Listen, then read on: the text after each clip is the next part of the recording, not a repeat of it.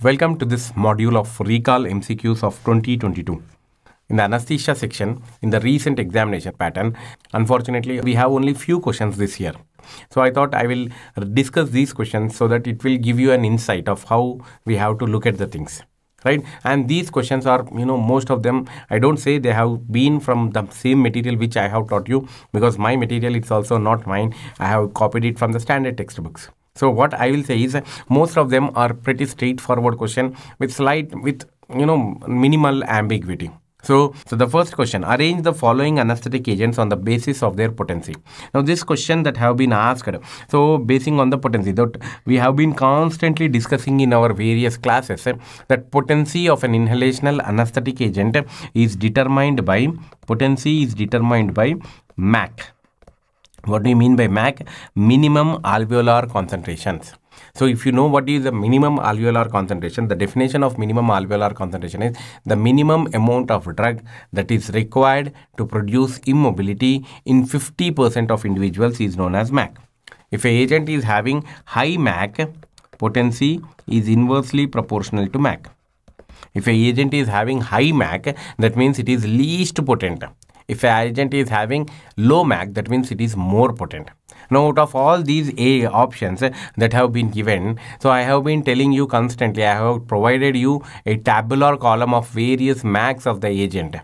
Right? So, out of all these agents, we have told you that methoxyflurane is the agent which has got least MAC. That means it is more potent, whereas nitrous oxide has got more MAC. That it is least potent. So if you arrange according to the potency, so this nitrous oxide greater than halothane, the first one is option is ruled out. The D option is also ruled out because it is isoflurane is here. The E option is also ruled out because nitrous oxide is between. So we are left with only two options which you have to choose. I have kept it 3 or 4 variables. I don't know what they have exactly asked. But here the point is not the question. Here the point is what is the concept which we have to understand.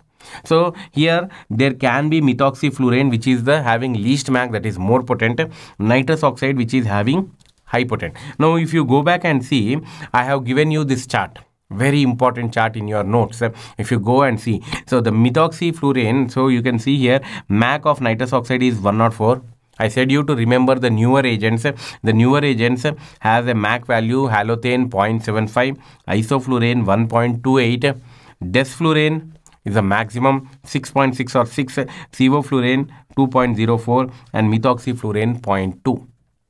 So this is the MAC values of different substances. So if you arrange it, the answer is in front of you. Methoxyflurane is the first one, followed by halothane, isoflurane, desflurane, halothane, isoflurane and nitrous oxide.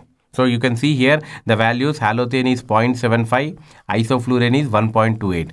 So methoxyflurane is 0.2, the methoxyflurane value is around 0.2, then halothane value is around 0.75, then nitrous oxide is 104. Right? Whereas isoflurane, it is somewhere between 1.2. Right? So potency, so there are 5 things I said you to remember in inhalational anesthetic topic. The first concept is MAC. The second one is concentration effect.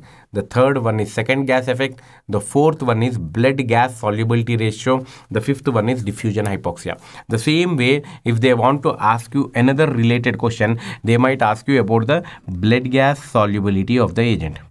B by G solubility of the agent. If a agent, I quickly revise this one. So if a agent has got a high B by G value, that means it is more soluble. If an agent is more soluble in the blood, that means the induction is delayed. Induction is delayed. So already we discussed this topic. So I just quickly want to add on this topic for you. This was the question that was asked in your entrance examination. Shall we move to the next question? Yes. Which of the following local anesthetic causes hypertension? I said you all local anesthetics are vasodilators except cocaine. It's almost a straightforward MCQ. Right? This cocaine, when you have taken lot of cocaine, I told you that the patient will complain of hypertension, tachycardia and coronary vasospasm. So this cocaine has got mild vasoconstrictor properties, or it's a more, not mild, it's a more potent vasoconstrictor. More potent vasoconstrictor. Out of newer agents, what we are using, ropivacaine has got mild. Ropivacaine has got mild vasoconstrictor property. Again, this we have discussed in our notes. You can be seeing in your notes that I have been discussed it. Cocaine should not be given intravenously also. The same thing has been almost straightforward question that have been given in your entrance examination.